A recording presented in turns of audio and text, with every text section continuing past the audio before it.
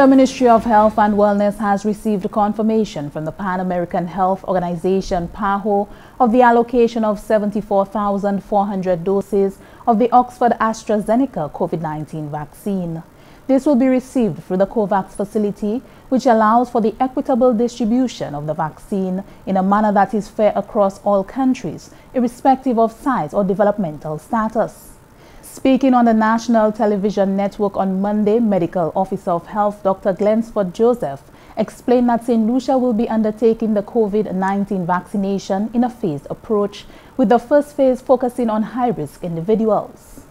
That moderate risk group, which we have placed into phase 2, would now incorporate also healthcare workers, fire officers, police officers, we have customs, immigration, that are really not in the front line, and so their risk of exposure is moderate, so we bring them into phase 2. But by the time we go through that phase, and we are now having vaccines in abundance, more than our demand, then we moved into phase 3, which now caters for all those who may not have been covered in phase 1 and phase 2 for whatever reason, and the general population. So we're looking at phase 1 to be about 2 months, phase 2, 2 to 3 months, and phase 3, 4 to 6 months.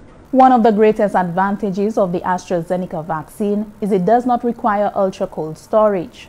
Rather, it can be stored within the current storage facility used for vaccine storage in the national healthcare system.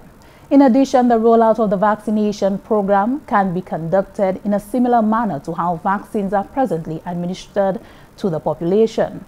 Assistant Principal Nursing Officer and Immunization Manager Tekla Jabatis assured that no severe adverse effects have been recorded with the vaccine.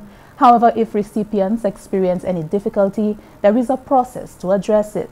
Before vaccination of any type, the nurse must provide information to the client about the vaccine. The nurse must tell the client what to expect after immunization and what should be done.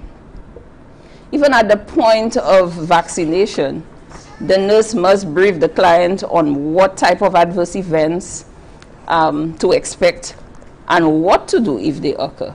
In the event an adverse event occurs, it must be reported. First of all, it has to be detected and reported. Once reported, either by the client, a family member, or the nurse,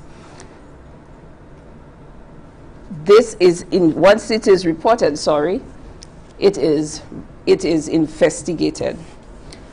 And of course, after reporting, an investigation and a causality assessment is done.